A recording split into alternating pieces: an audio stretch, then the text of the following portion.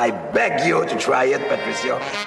Let me get this straight, Carla. You disagree on the weapon, you disagree on the number of blows. Listen to me, Patricio. You were there once in your life. Let us not assassinate this lad further, Senator. You've done enough. Have you no sense of decency, sir? At long last, have you left no sense of decency? So that was a big moment at the Army McCarthy hearings in 1954. That was Joe Welch asking Senator Joe McCarthy, who was conducting a witch hunt against suspected communists. These were televised hearings, and they ruined people's lives. I'm telling you, they did. And the have you no decency question, which was asked twice, lingered in the air over America for a very, very long time. And I think it actually instigated the end of the hysteria about communists under the bed. So I played that for you today because I felt yesterday in watching the hearings in Washington, D.C., these were congressional hearings at which Matt Taibbi and Michael Schellenberger, two of the top journalists working today, top 5, I would say. Indie, of course, because indie media are the only ones actually committing journalism. They appeared before a subcommittee where they were pilloried by people in government who didn't like their reporting, which impugned them. I mean, imagine that. So Michael and Matt were two of the people who went into the Twitter building in San Francisco, along with Leighton Woodhouse, who's been on the show a couple times, and also David Zweig, who's going to be our guest today, to go through what became known as the Twitter files that exposed for the world to see what we all knew from the beginning, and that was that anybody who criticized certain COVID narratives, the only COVID narrative actually, was deplatformed and deprived of their right to speak freely about the COVID crisis. And one of the big names that they went after, obviously, was Alex Berenson, but they went after Jay Bhattacharya and Martin Kulldorff and others. But what's interesting about the Twitter files is that it showed where the pressure was coming from, and it was coming from government agencies, right? That's what was happening. Somehow we live in a time where the government has convinced itself and government agencies think it's a good idea to be trying to control speech.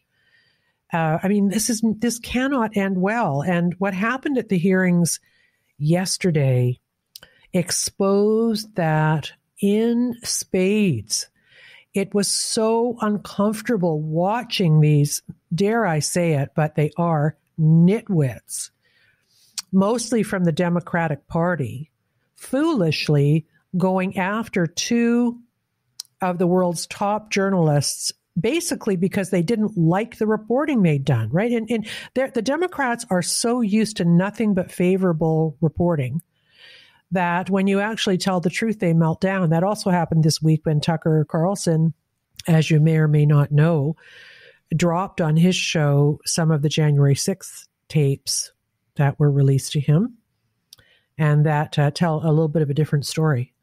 So they melt down, they panic, they wet the bed, they do all the stuff that they do when a party has been in power too long through corrupt means. And that's what we saw yesterday. We saw corruption on display. The idea that an elected member would have the gall to go after actual journalists for reporting things they didn't like. I mean, it was really, really bad. Really bad.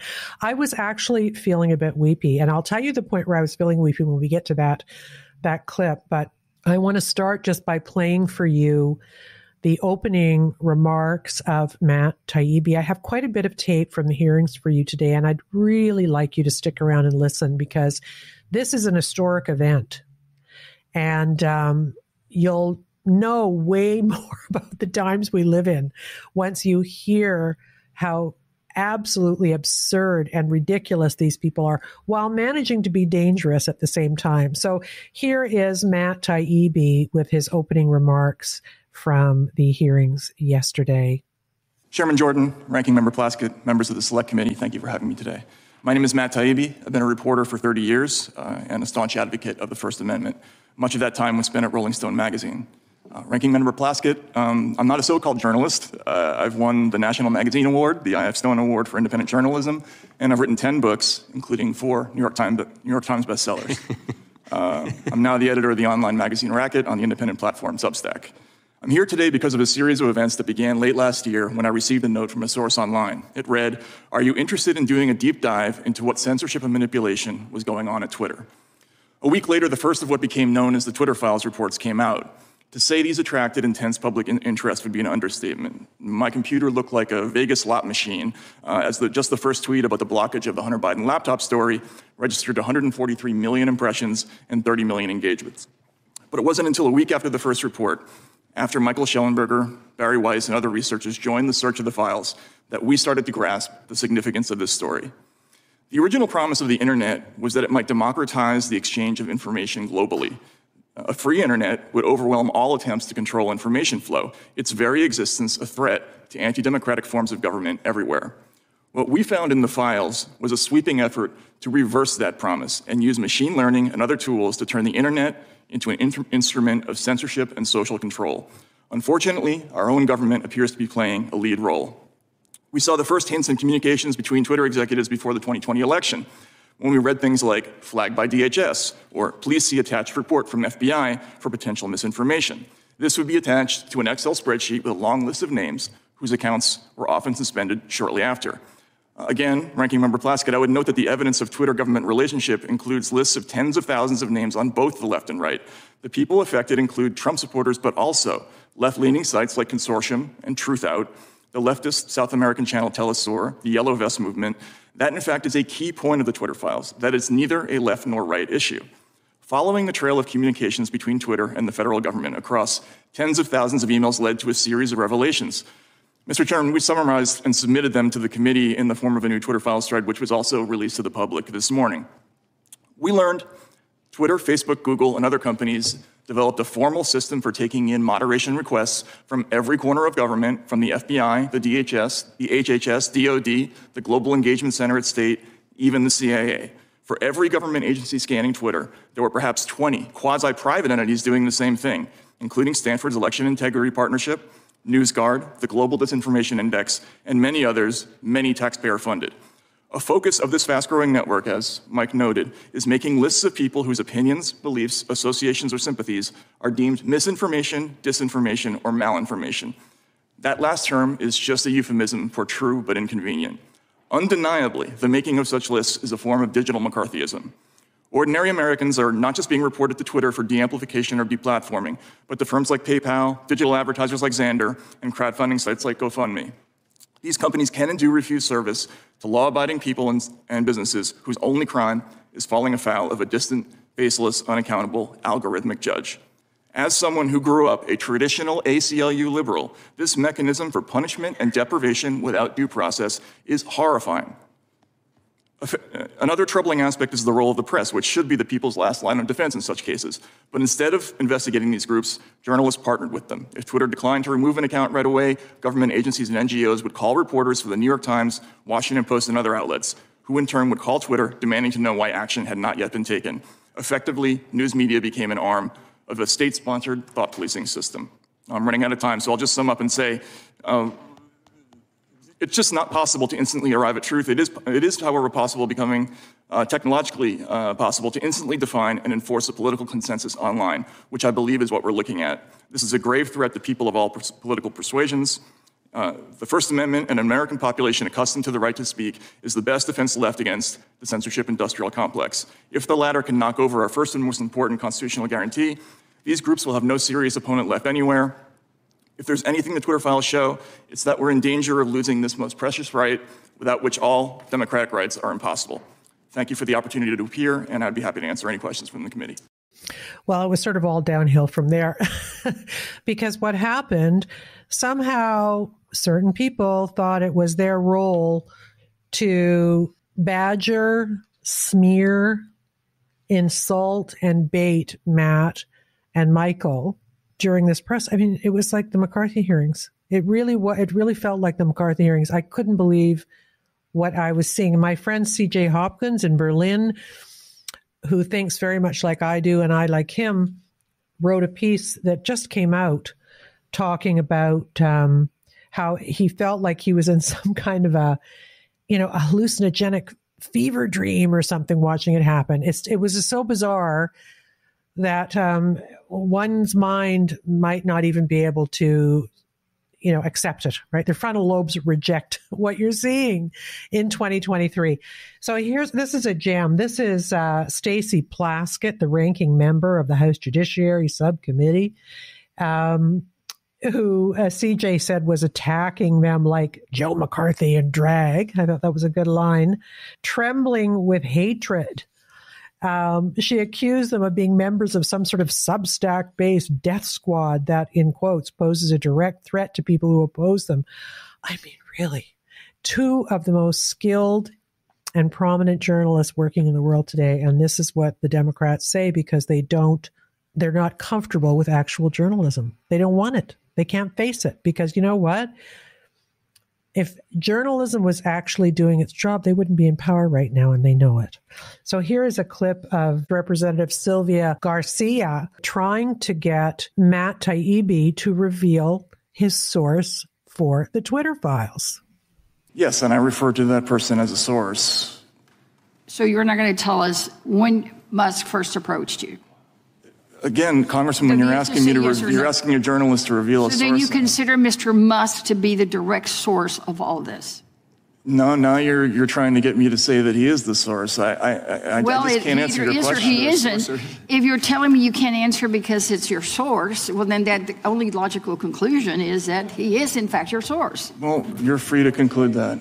Well, sir, I just don't understand. You can't have it both ways, but let's move on because no, he can. He's a journalist. No, he can't because either Musk is the source and he can't talk about it, or Musk is not the source. And if Musk is not the source, then he can discuss. No one has yielded. The gentlelady's out of order. You don't get to speak. She's out of order because he's interrupted. The gentlelady's not recognized. You're not recognized.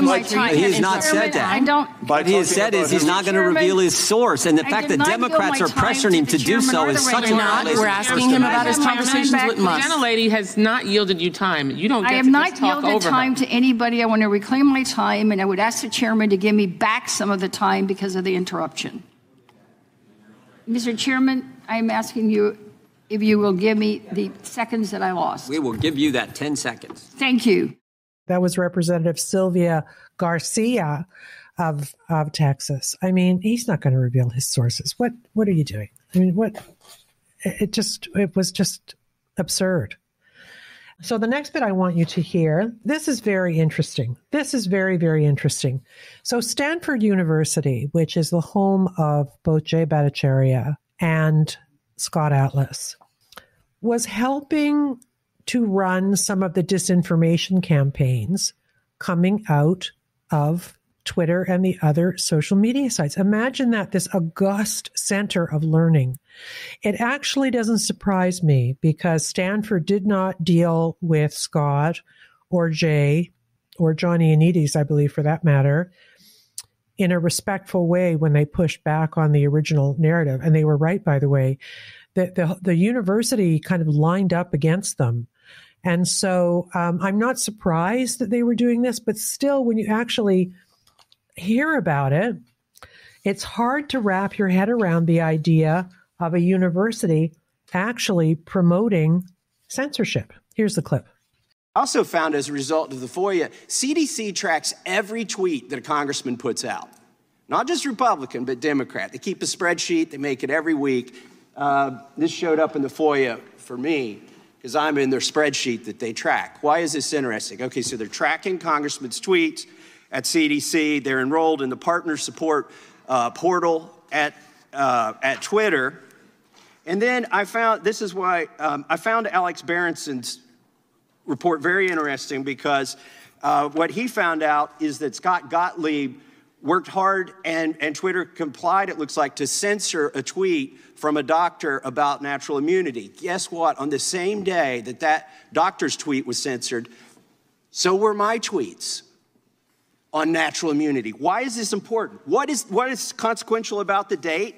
This is 3 days after the military vaccine mandate came out and a week before the federal vaccine mandates came out. This truth was toxic to a narrative that Pfizer was spreading, that Joe Biden wanted out there so that he could force the vaccine on everybody, whether you had natural immunity or not. Now, you guys might not agree with me on this. I don't think the press gets special privileges on the First Amendment. I don't think Congress does. I think every American, by virtue of being an American, has the right to free speech enshrined in the Constitution. So I'm not so much worried that they censored a congressman, but they disabled all the comments from my constituents. Those are the voices they squelched. And my beef is not with Twitter, but my beef is with the CDC and these federal agencies. And I encourage you all, if you can, to find more about this. And either of you have any comments on this topic? Yeah, absolutely. The gentleman's time expired, but the gentleman the still had 3 respond. seconds. The witnesses may respond. Okay. Just quickly, we found just yesterday a tweet from the Virality Project at Stanford, which is partnered with a number of government agencies on Twitter, where they talked explicitly about censoring stories of true vaccine side effects and other true stories that they felt encouraged hesitancy. Now, censoring true. Yeah, so they used the word true 3 times in this email. And what's notable about this is that it reflects the fundamental misunderstanding of this whole disinformation complex, anti-disinformation complex. They believe that ordinary people can't handle difficult truths. And so they think that they need minders to separate out things that are controversial or difficult for them. And that's totally contrary to what America's all about, I think. I'll just briefly add, this is very disturbing because what they're doing when they're putting these labels on there is they're actually also trying to discredit you. So it's not just, it's a form of censorship, but it's also a disinformation campaign. And I think what Matt said is really important to understand. I mean, you go from a situation where we were fighting ISIS recruiting, and then it was Russian disinformation. And now they're in a situation where they're wanting to censor true information, accurate facts, because they're worried that people might behave in ways that they don't want them to. That involves mind reading at a level that is grossly inappropriate. I mean, I worry even about making this defense because let's remember, the First Amendment protects our right to be wrong. Mm-hmm. It protects our right to lie. I mean, it's bizarre to me that we would need to make a defense of the First Amendment and remind people that we have a right to be wrong. And being wrong, as Matt was explaining, is a big part of being a human being and having a democracy. So this is disturbing and chilling, and you're absolutely right to be outraged by it. There needs to be a full truth and reconciliation that I hope everybody would appreciate having on this issue, because a lot of bad behavior has come out about what they've done. I mean, I'm looking at the document that he is talking about from Twitter, and it's shocking. Standard vaccine misinformation on your platform. This is from Stanford. The default posts on your platform spreading clearly false, spearing vaccine misinformation that we believe violate your policies. Known repeat offenders, false or misleading posts from well-known accounts such as Robert Kennedy or Sherry Tenpenny. This is a large volume of content that is almost always reportable. True content which might promote vaccine hesitancy. I mean, and true stories of vaccine side effects. True posts which could fuel hesitancy. So they're censoring truth. And what I say about that, I mean, I think it's really a weird thing, because if people are being injured by the vaccine, then people should be hesitant about taking it, right? Like one thing follows the other. If people are being harmed by it, why would you not want to tell people about that so they can make an informed decision? I mean, that is Stanford University. That's what they're saying, their virality project. That is why Matt is calling this a censorship industrial complex because there's a lot of people getting a lot of grants and making a lot of money from this. You got your fact checkers, these grifty fact checker sites. You've got all of these universities now that are doing, they have big special projects on this that are being funded, and they're doing stupid stuff like you just heard from Stanford. I mean, is that all they've got to spend their money on? It's just ridiculous. Isn't there a cancer they should be curing or something instead of doing this? And then one of the other funny things that came out yesterday is the Aspen Institute, which is kind of the source of all evil. It's one of these kind of secret-y, well-funded places where people who fly private go to, hang out and look smart. They had a big project on misinformation with all kinds of massive censorship recommendations coming from it. And guess who was on the panel doing that work? You couldn't even guess. You couldn't even guess. Prince Harry, right? Harry Mountbatten Windsor. Like, he's a big expert on censorship and information. Like, it's unbelievable. And sadly, and Katie Couric, who I always knew was paid as well as she was, because she was a person when she was an anchor who was very good at looking like a rebel while never actually saying anything mean about the important people in the world. It was a real knack. And she, there was a point where she was making, I think, like $20 million a year, some preposterous amount of money. And she married some big Wall Street financier, right?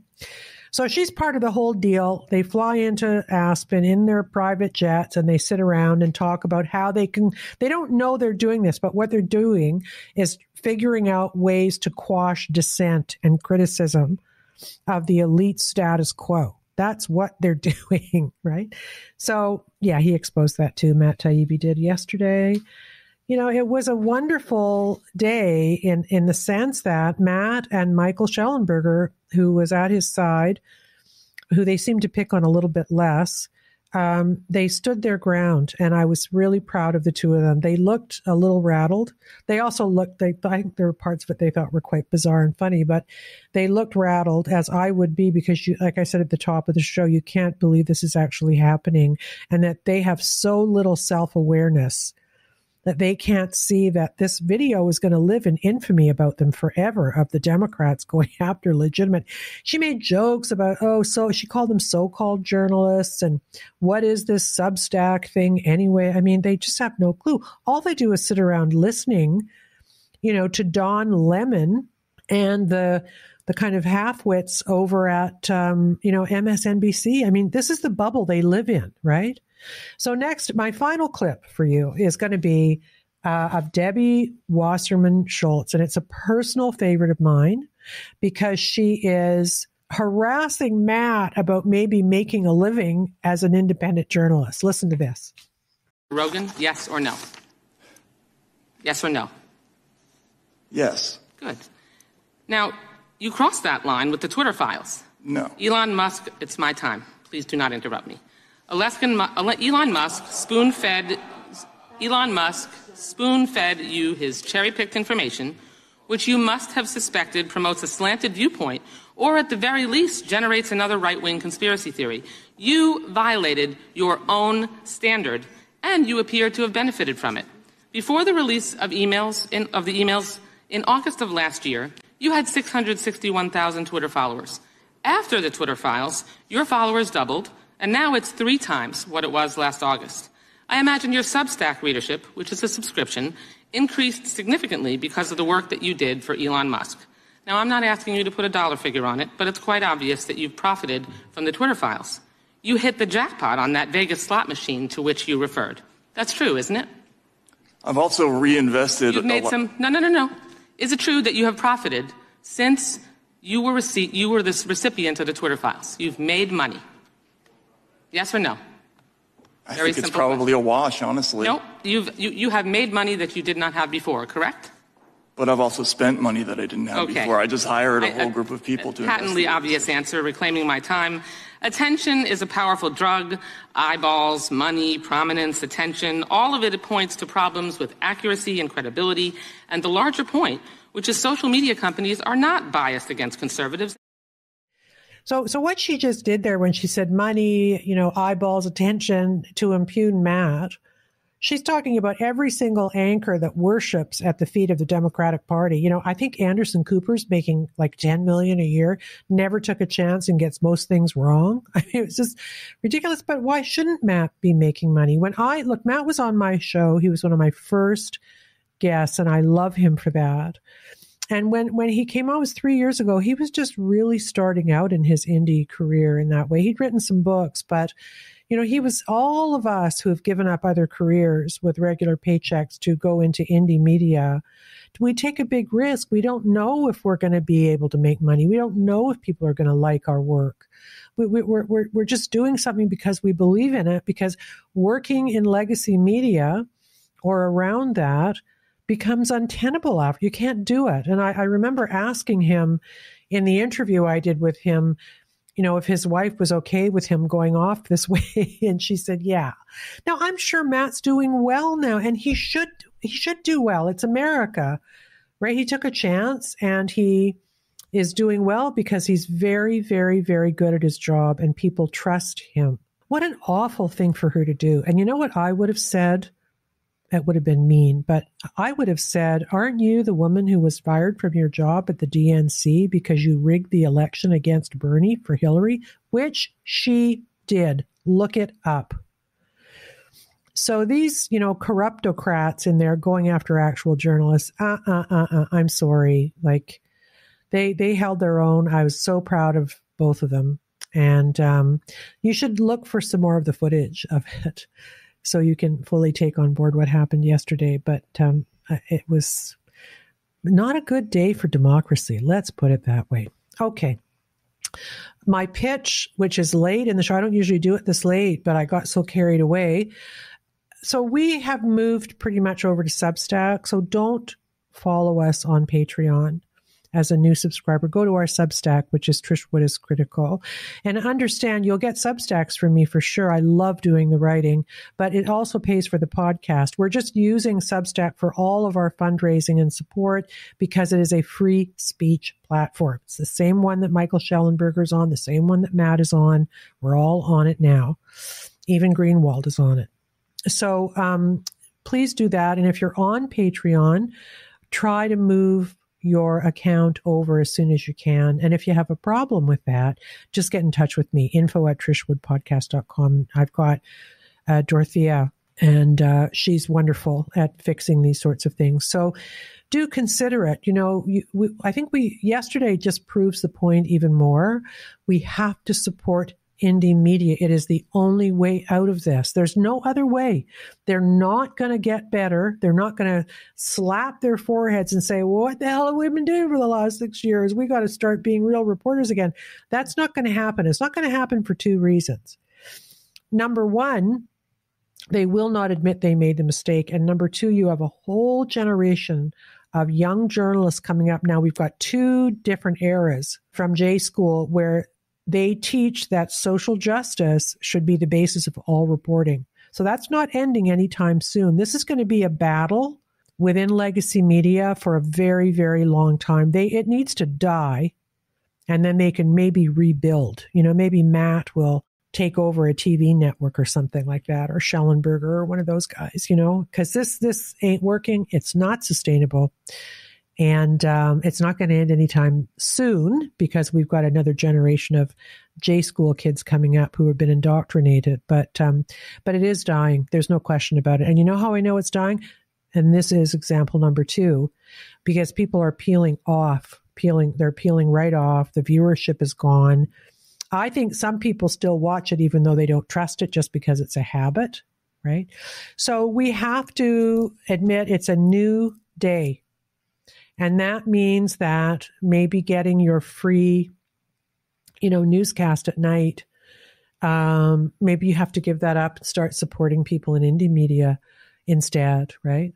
I don't know how you do that. It's hard. Like I subscribe and pay for about 10 or 15 Substacks, but I do that as it's partly a business expense so I can read them on your behalf. But I also feel like the people doing them work really hard, and, you can't expect people to work for free forever. So do consider supporting not just me, but the other people who are toiling away in indie media right now, because yesterday will show you what they're doing. They're also starting all of these campaigns to monitor what we do and censor us and punish us. And the FTC is now involved against Matt and other people who were involved in Twitter. Imagine sicking the government. I mean, it's just unbelievable.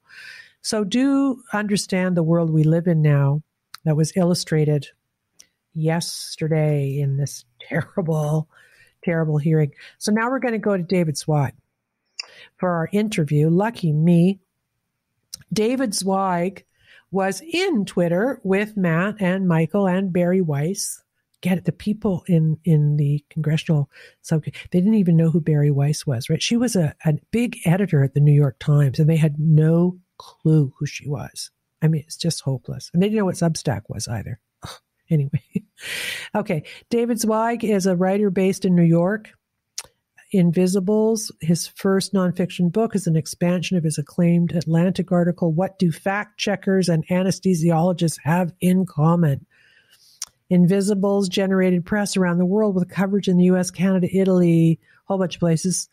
And he also writes for The New Yorker, The New York Times, Wired, New York Magazine, The Atlantic, Boston Globe, Common Sense, The Wall Street Journal, Medium, lots of places, Salon.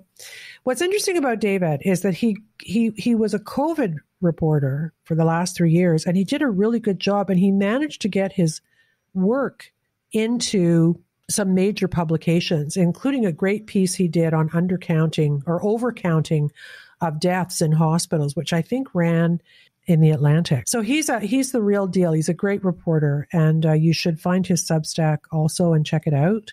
And here is my conversation with David Zweig. Hi, David. How are you? Good. Thanks for having me. I'm so glad you're here. I'm a bit shaken up, actually. I just finished watching Matt and Michael being almost attacked by the people in the congressional hearing. It felt a little bit like a McCarthy hearing. Did you watch it?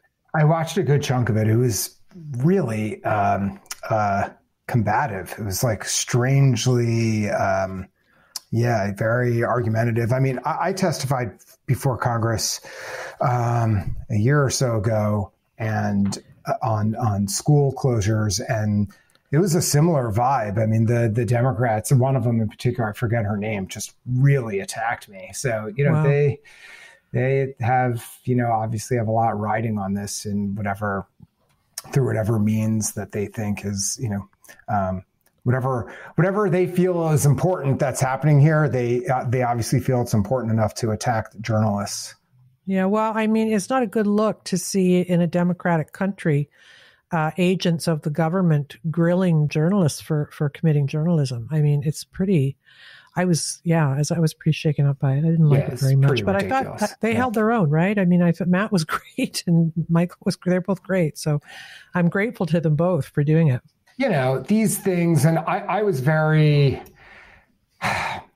really kind of saddened after I did my testimony. And, this is a banal observation at this point, but I mean, none of these people actually really care. And I'm including the Republicans as well. Like neither, and it's, on this particular topic or any topic, these hearings it's a performance, it's a show, it's a play. And it's scripted ahead of time, and there are actors, or willingly or not, in the play. And that's so. Again, not that this is a novel, commentary on what happens in congressional hearings, but witnessing it's a farce.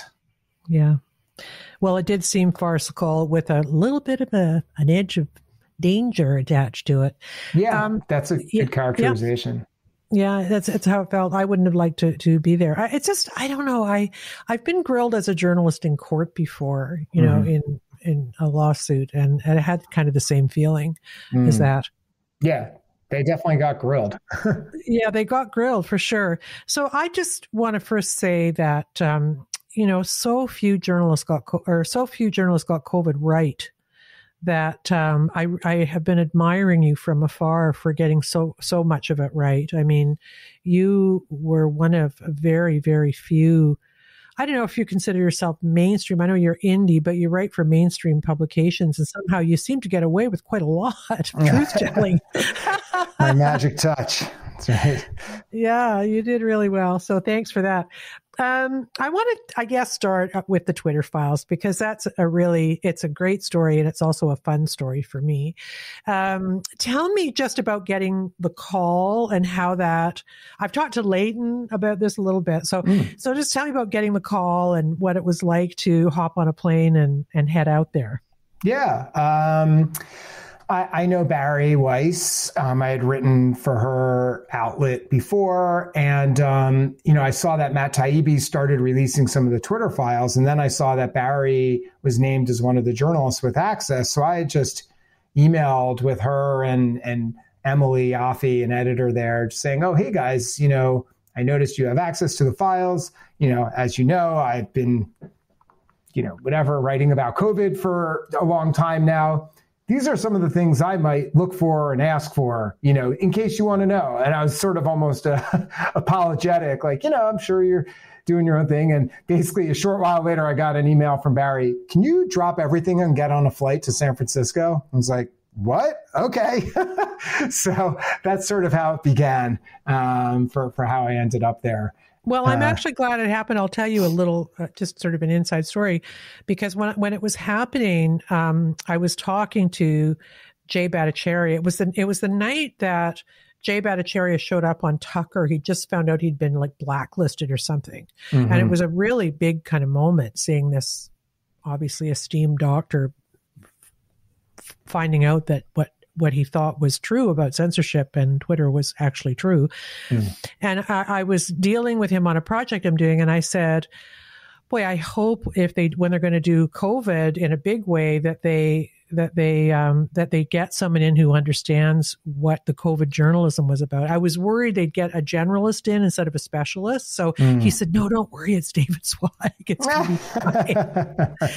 Yeah. Because there's a risk in that, right? Because the generalists don't necessarily know where to look. No, you need to know. And I went there prepared with a list of censored tweets, people that I knew ahead of time. And I basically wanted to just kind of reverse engineer what happened. That was my mission, was, I was looking for other things too, related to government involvement. But for me, what's most interesting to me is just to kind of pull the curtains back and I wanted to get an understanding of, well, what happened? What led to the circumstance where tweets that I knew were of, legitimate, correct material. We're talking about tweets by doctors that, where they were quoting from, a published peer-reviewed study, someone tweeting data from the CDC itself, and they were nevertheless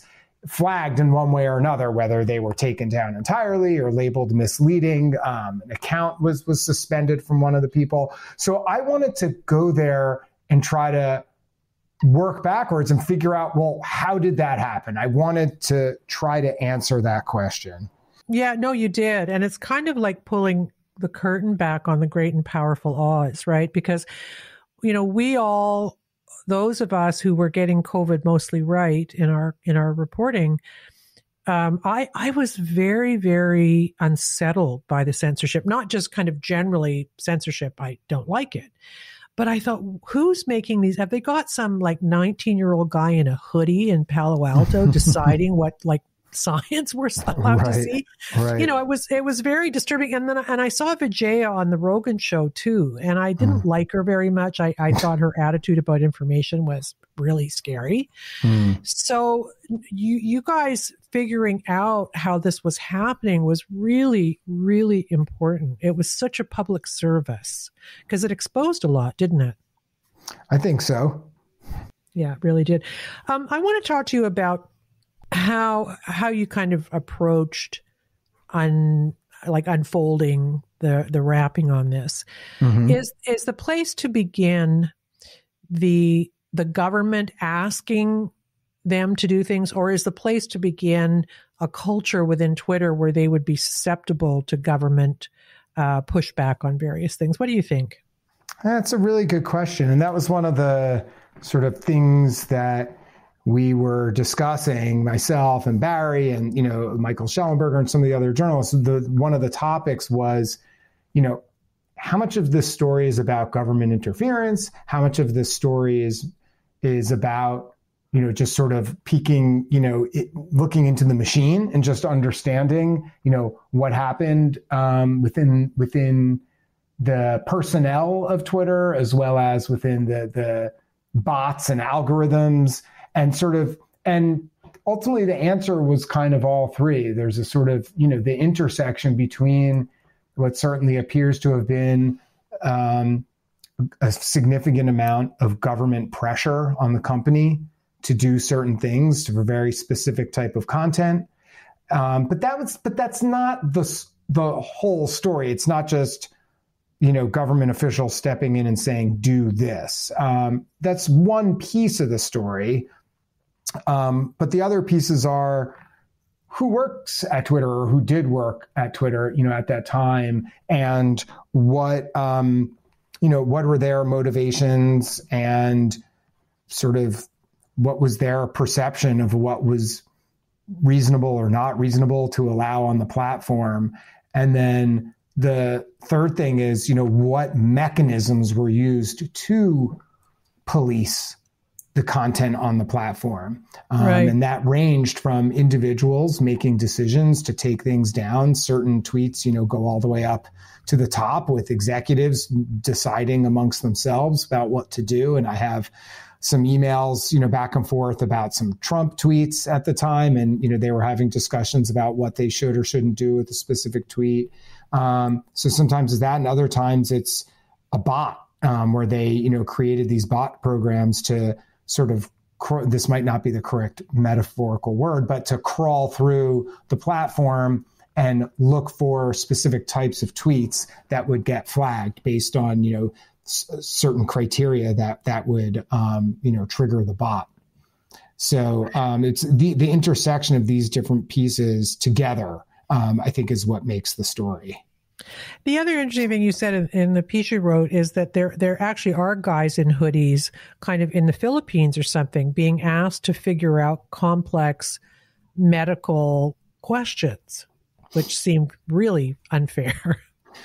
Yeah. So they had an interesting system where, a lot of the content moderation was done offshore with, just people in the Philippines and other places who presumably are just sitting in, kind of a cube farm. And they had various sort of tools to aid them, these kind of decision trees that they would have to work through, I guess, where it would say, for example, something like, if the tweet contains the word myocarditis, click yes or click no. And then if you click yes, then that takes you to another, drop down decision tree. Okay, does it say that it's caused by the vaccine? Does it say, I don't have those exact words, but that's how the decision tree works. And I gave an example of one, I showed what they look like, and I had a long talk with one of the executives at Twitter about those decision trees and, and how they would work. So, but ultimately, despite that tool that they were given, these are really complicated topics. Yeah. This is stuff I've been, I'm on the phone with infectious diseases specialists and cardiologists and other people for hours and hours and hours. I'm reading academic journals, and I find it, it's complex and challenging. There's zero chance that some, person sitting, in a cube in the Philippines is going to be able to adjudicate the veracity of a tweet about myocarditis. So the whole endeavor in my mind was just inappropriate and doomed from the start for them to be making those types of decisions about complex public health and medical claims. Was there, in your view, based on what you saw, an overarching motivation on behalf of government? Were they trying to kind of maintain a narrative at all costs? We saw that with Redfield yesterday saying about Fauci that the he wanted to maintain his narrative around it being an animal transmission. And then obviously with the lockdowns also, that was also not a consensus, but Fauci wanted desperately for people to think it was. So is that kind of what was going on here? You think that they were kind of narrative stitching? By they, you mean the government? Yeah, the people putting the pressure on Twitter, and then Twitter in responding to do it. Yeah, I think that's part of it. It's hard to speak, 100% to their motive.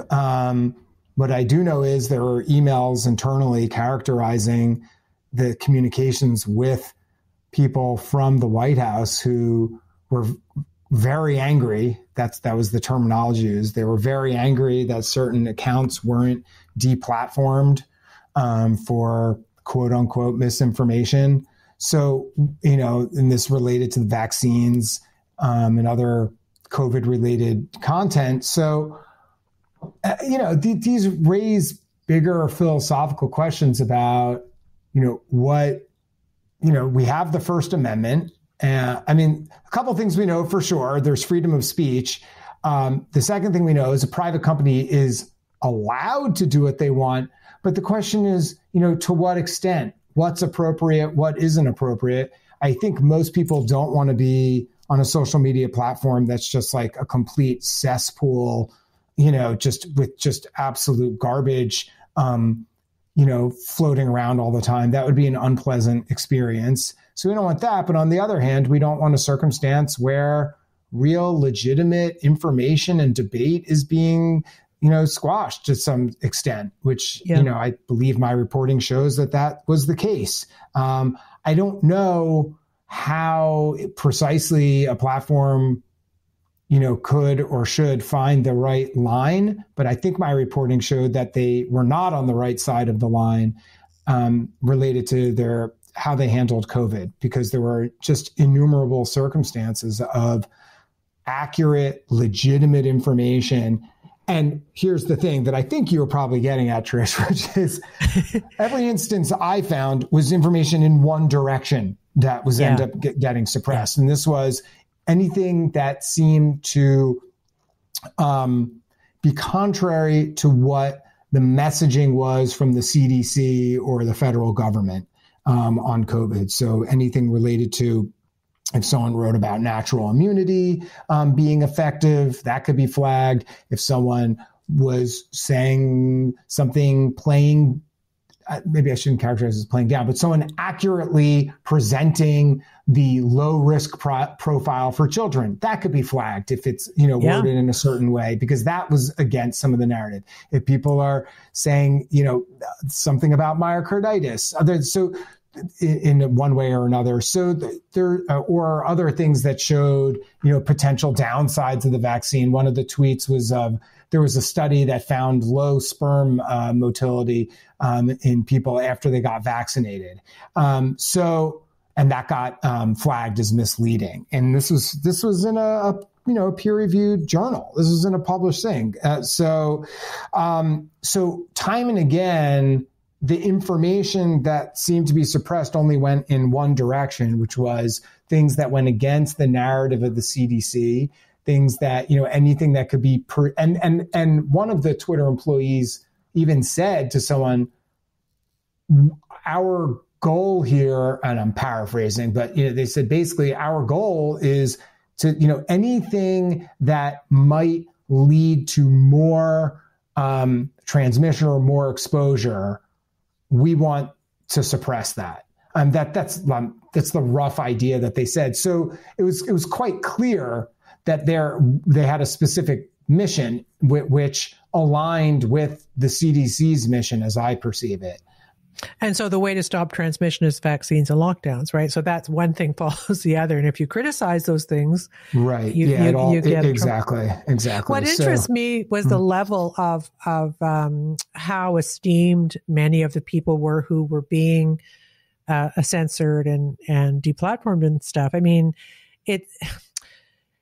you should be allowed. It should be welcome that an esteemed scientist or a medical person who's got a different opinion would be welcome on the platform, right? That's what science is about. So when I saw the Great Barrington guys getting especially Martin Kulldorff, who's such a lovely guy and an esteemed person, being deplatformed. I thought, what are they doing? Like, do people at Twitter know better than Dr. Kulldorff does? I mean, that is the stuff that really made me a bit nuts. Yeah. What's that saying about, I think part of it is not a purposeful thing as a part of it. Some of it was purposeful, but part of it, I think, also is, that classic statement about, don't never attribute to malice that which, is explained by stupidity. I think part of it just was they had these systems in place, and maybe if they could go back in time, they would regret having Martin Kulldorff's, tweets be suppressed in some manner or another. But I think, when you have bots that are trained to look for certain things, or you have a person, an independent contractor who's, God knows how many tweets they're pouring through every day, and they're trying to figure stuff out. I think so. It's more of like,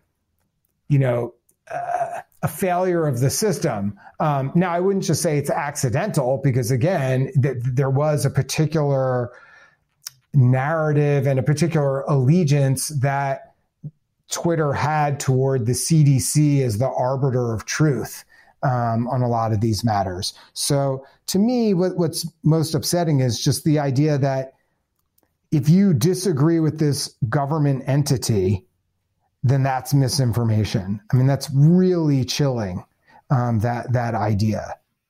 Well, it is for us as journalists, right? Because I kind of thought about this as I was trying to figure out what happened to the people working there. And I bear them no malice. But I will say this, that you and I and anybody who's been a journalist has a real feeling of ick about taking at face value anything these powerful institutions say. We just don't think that way, right? We think they need to be held to account.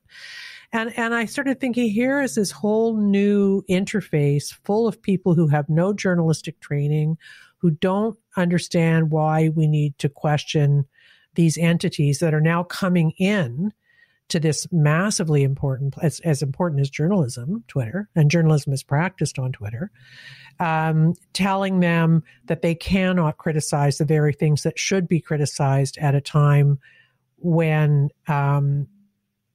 massive freedoms and medical decisions are being made for the country kind of en masse, right? So in a sense, they don't, I think they didn't think about it the way you and I do. Yeah, I think that's exactly right, what you're saying. And, in their defense, or this isn't a defense, but they're not alone. I mean, you can read news articles every day in our most prestigious news outlets, and they're not questioning things coming out of the government either. So you're right. I should have said independent journalists or whatever we're called. Ultimately it comes right. I mean, the purpose in my mind of a journalist is not to act as a megaphone for the government or some other entity, although that is an element of what a news outlet can do, is help project information to a large number of people.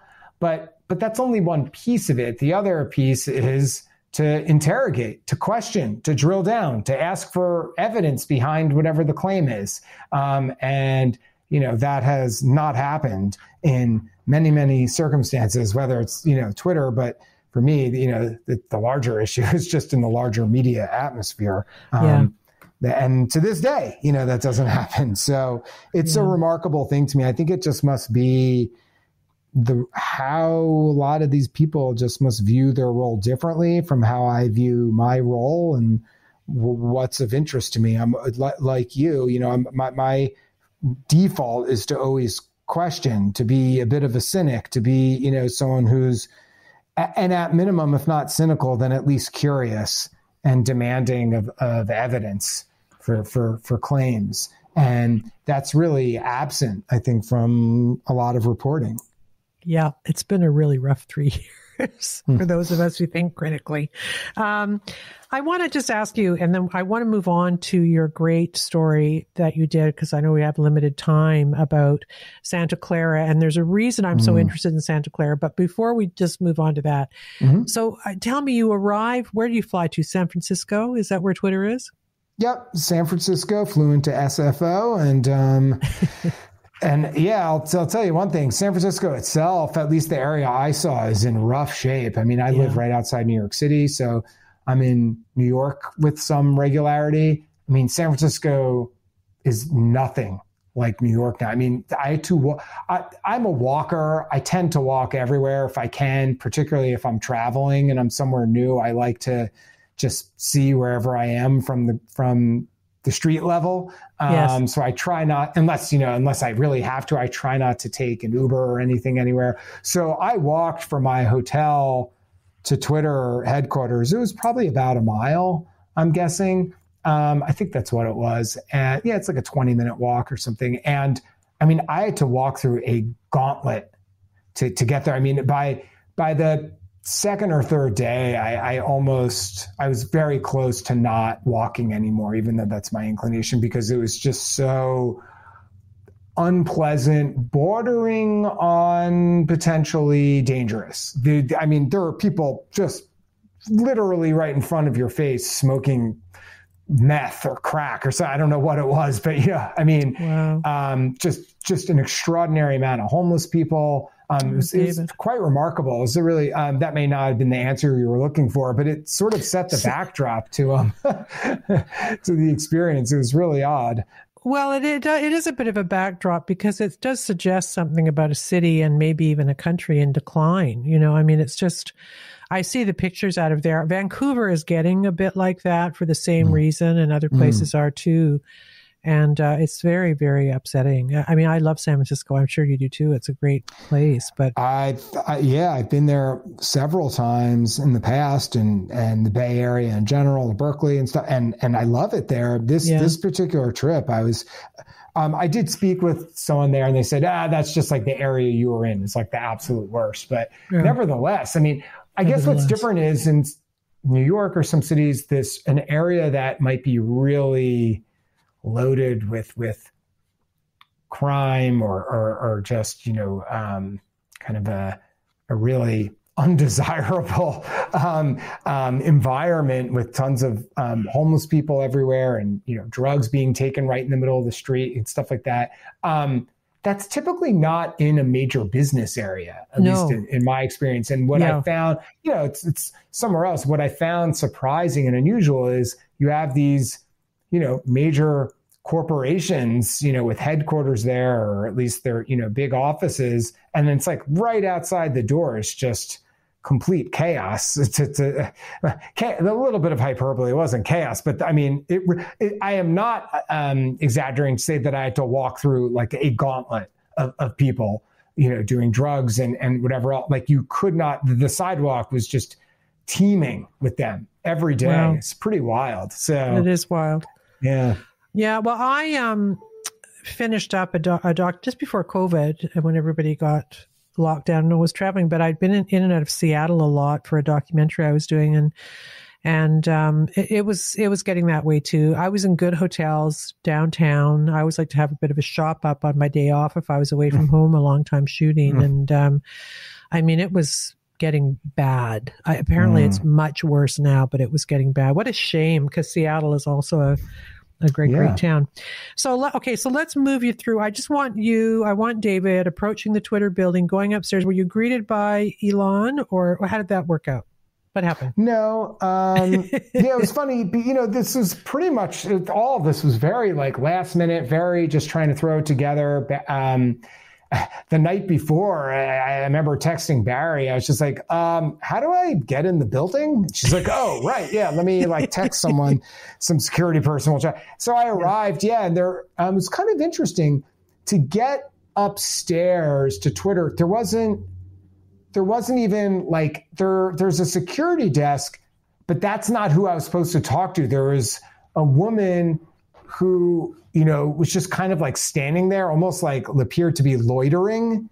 And she had, I don't remember, like a iPad or some sort of device. Maybe it was just her phone, but I had to go through her. You never would have known even to get, it was quite interesting. I don't know if that's a purposeful thing or what, but it was not someone behind a counter. It was a special person who then gave me, access to go upstairs. And then upstairs, there's multiple layers of security to go through, several doors and get a special pass. Then I had to get a different pass. And then ultimately, I finally ended up in the room that we were given. All the shades are drawn. The door was to remain closed at all times. Wow.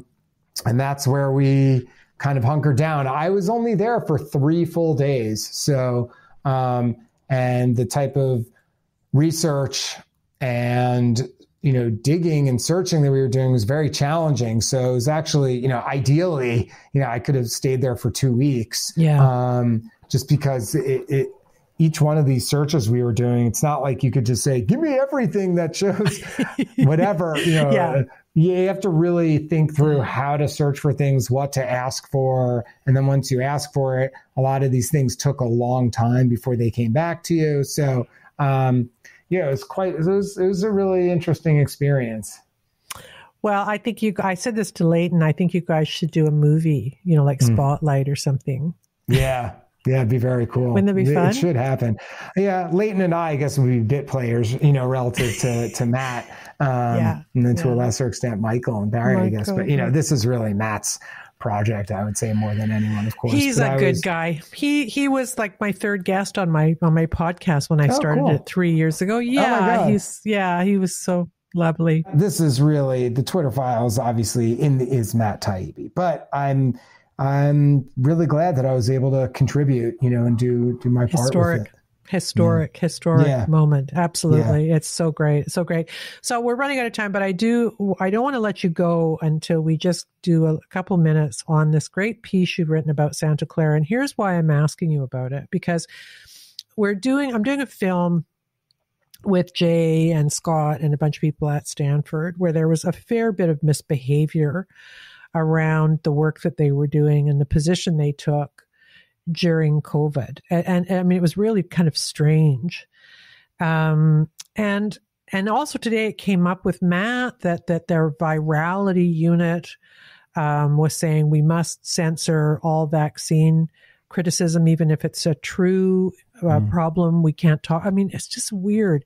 And then when I read your piece and it said that Santa Clara County was very COVIDian is the word I use.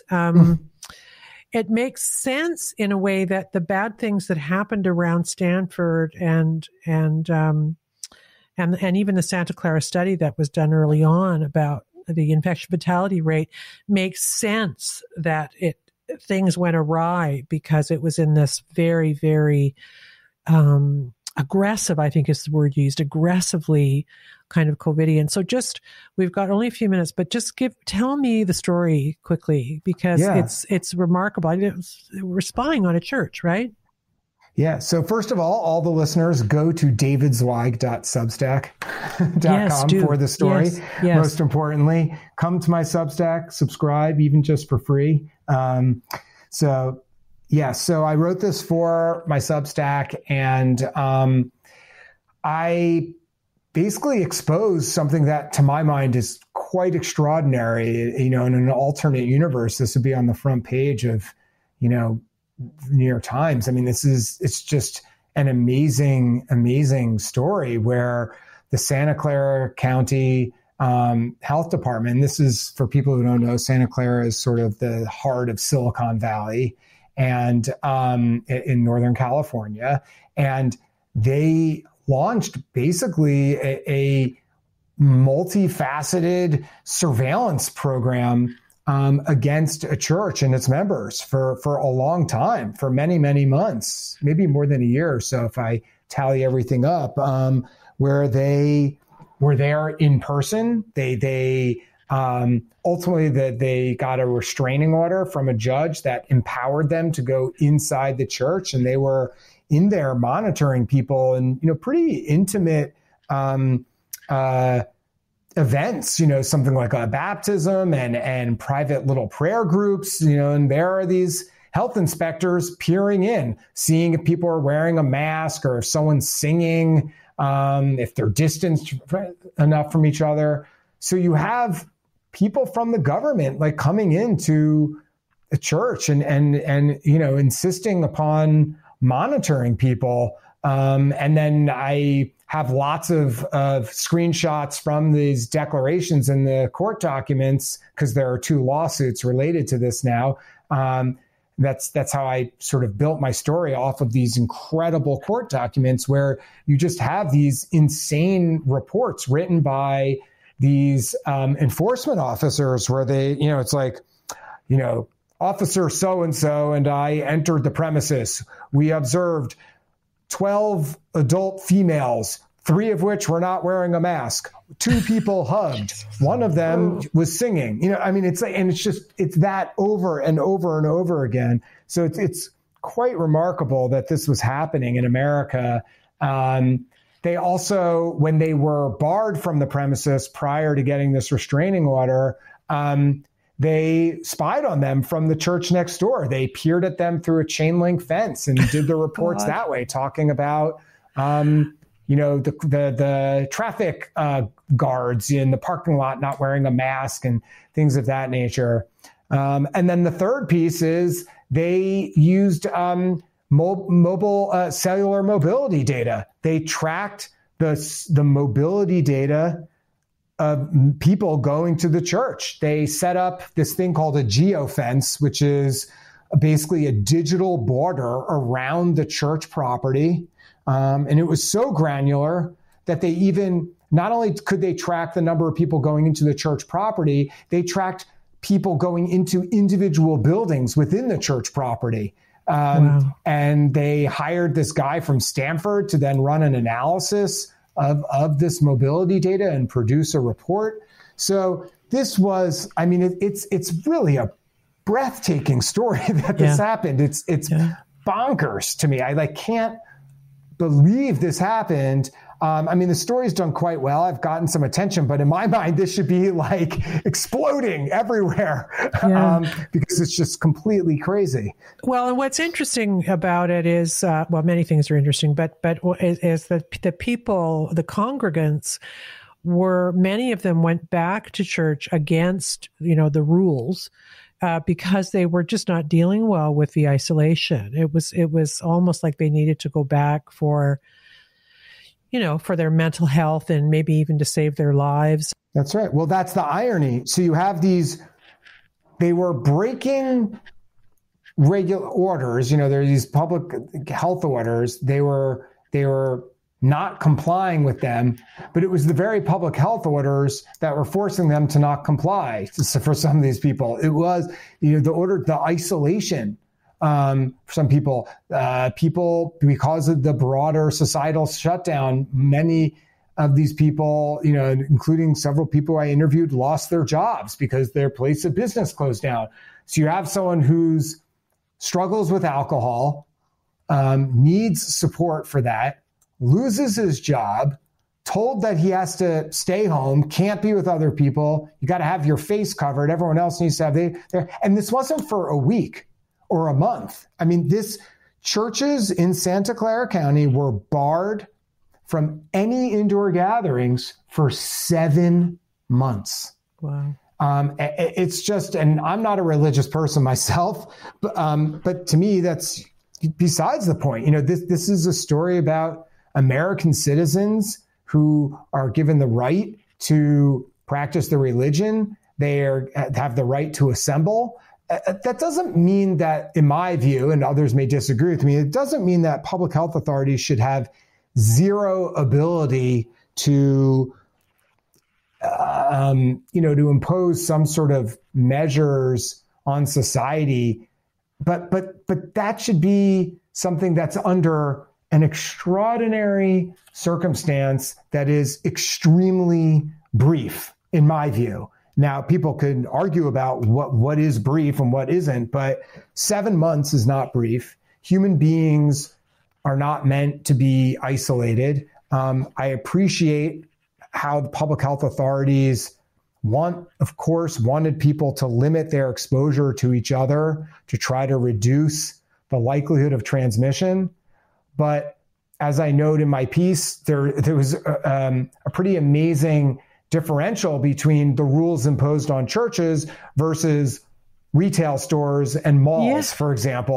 There was a moment where the church wasn't allowed to be open at all, but malls, I think they were allowed to open to 50%. And then when the church was finally allowed to have some people at 25% or capped at 100 people, whichever was fewer, there was no limit at all to go into a mall or retail store. So if they were truly concerned about transmission, it's hard to believe that they would come up with rules in this way. I saw some people on Twitter were complaining, well, that's because in a church people are singing and they're close together. But what people don't understand about implementation science and with mitigations like this, these sort of what are called NPIs, as you know, these non-pharmaceutical interventions, is that the more time that goes on, the less effective they are typically, the less people are able to comply with something. Even if they want to comply, they can't.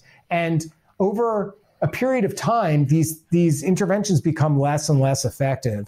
So people, regardless of whether they were going to church, were going to become exposed. And then finally, at a certain point, it's up to them. I understand we want to have a limit on exposure. No one's forcing people to go to church. They needed this. There was one gentleman I spoke to who became suicidal. He was going through a really dark time. And while I don't rely on the church for this, some people do. And he needed that church community that he was a member of. He needed to be there in person with these people to help him get through. And the government banned that activity. And, I end my piece saying, look, if a public health intervention, or for that matter, probably any government, law, imposed by the government, but particularly with something like public health, if it winds up forcing a significant number of good people to become criminals, then maybe there's something wrong with this intervention. Then something's wrong, that it's not effective, that something's not working here. And that's exactly what happened in Santa Clara County. It's an amazing story. And you painted this image of these people, the enforcers sort of peering through a chain link fence at their prey. Mm-hmm. It's just ridiculous.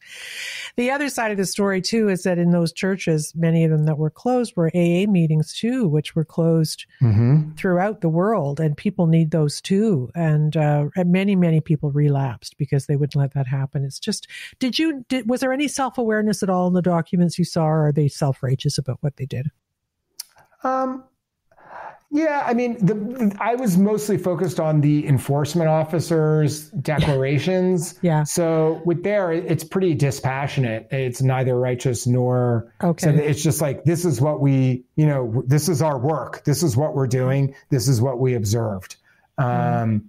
There were multiple times where they talked about how they commended the people at the church next door for following orders. Which I found amusing. They said, this church next door gave them permission to use the property to do the spy operation, and they said, as we went there, and they said we commended them for not holding their indoor gatherings.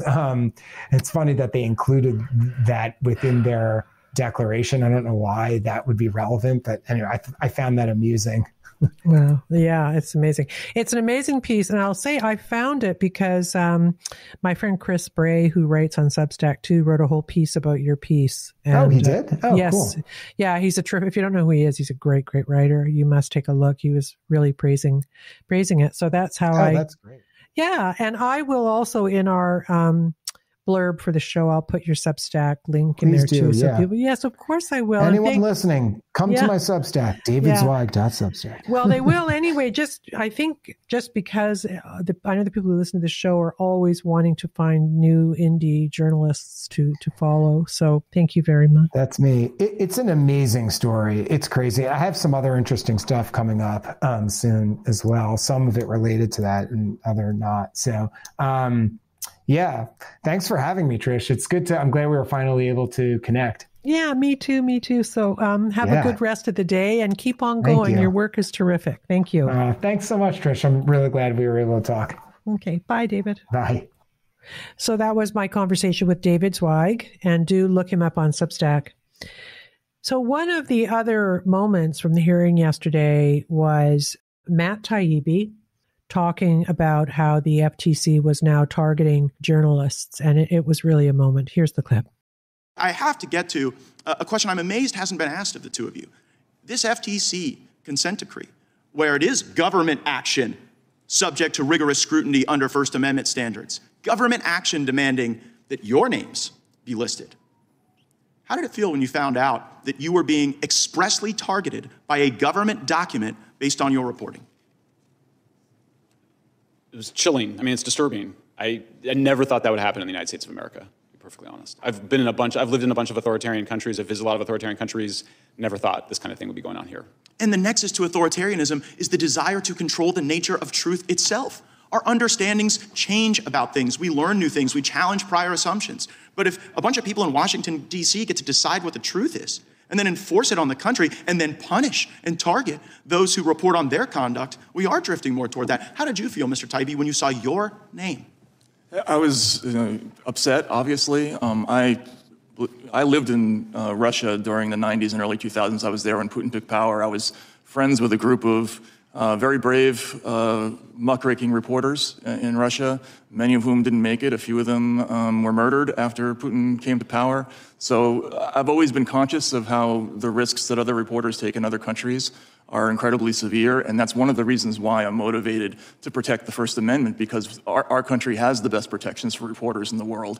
But this kind of thing, where the government is looking for information about reporters, it's usually a canary in the coal mine that something worse is coming in terms of an effort to exercise control over the press. And so on that level, it's absolutely disturbing. Also, the Aspen Institute report that we published today, talked about today in the Twitter Files thread, one of their recommendations was that the FTC be empowered to have unlimited power to search all data of private companies, so that they could more freely and more accurately search the speech of ordinary citizens. So as we're trying to put downward pressure on the government's expanding authority to be able to engage in what we see mostly from dictatorships, what you're reporting and what you're observing is that actually they view this as a growth industry, the information business, right? This yes. Censorship industrial complex is a growth industry to the government. I think the key thing also, yes, and the thing to understand is that NSF... What is NewsGuard, and how are they part of the censorship industrial complex? Yeah, and by the way, we talked about Richard Stengel. He's on the board of NewsGuard. NewsGuard and the Disinformation Index are both U.S. government-funded entities who are working to drive advertiser revenue away from disfavored publications and towards the ones that they favor. This is... Now, you know, what I'm used to in this town is government officials pick their favorite outlets and they give them the best scoops and they give them the best stories. And there's a fusion of media and government that has long made me uncomfortable. But what you're describing now is literally the directing of revenue to certain media companies over other media companies designed and implemented with U.S. government funding and support. That's right.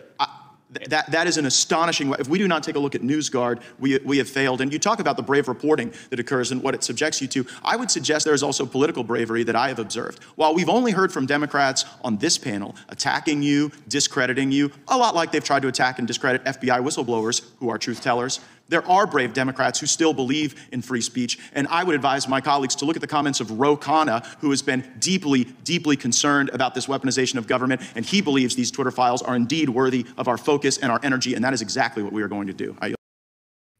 Yeah, I have to say Ro Khanna has emerged as a bit of a hero in all of this. So the two reporters speaking was Matt and Michael Schellenberger. So that's pretty scary, right? The FTC.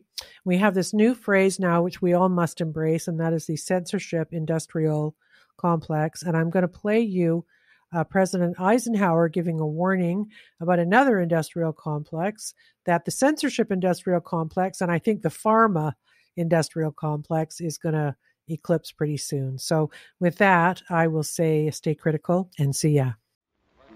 From the White House in the office of the President of the United States, we present an address by Dwight D. Eisenhower. This is the farewell address for President Eisenhower, whose 8 years as chief executive come to an end at noon Friday. Mr. Eisenhower has chosen this time for his final speech. Ladies and gentlemen, the President of the United States. Good evening, my fellow Americans. A vital element in keeping the peace is our military establishment. Our arms must be mighty, ready for instant action, so that no potential aggressor may be tempted to risk his own destruction. Our military organization today bears little relation to that known of any of my predecessors in peacetime, or indeed by the fighting men of World War II or Korea. Until the latest of our world conflicts, the United States had no armaments industry. American makers of plowshares could, with time and as required, make swords as well. But we can no longer risk emergency improvisation of national defense. We have been compelled to create a permanent armaments industry of vast proportions. Added to this, 3.5 million men and women are directly engaged in the defense establishment. We annually spend on military security alone more than the net income of all United States corporations. Now, this conjunction of an immense military establishment and a large arms industry is new in the American experience. The total influence, economic, political, even spiritual, is felt in every city, every state house, every office of the federal government. We recognize the imperative need for this development, yet we must not fail to comprehend its grave implications. Our toil, resources, and livelihood are all involved. So is the very structure of our society. In the councils of government, we must guard against the acquisition of unwarranted influence, whether sought or unsought, by the military-industrial complex. The potential for the disastrous rise of misplaced power exists and will persist. We must never let the weight of this combination endanger our liberties or democratic processes. We should take nothing for granted. Only an alert and knowledgeable citizenry can compel the proper meshing of the huge industrial and military machinery of defense with our peaceful methods and goals, so that security and liberty may prosper together.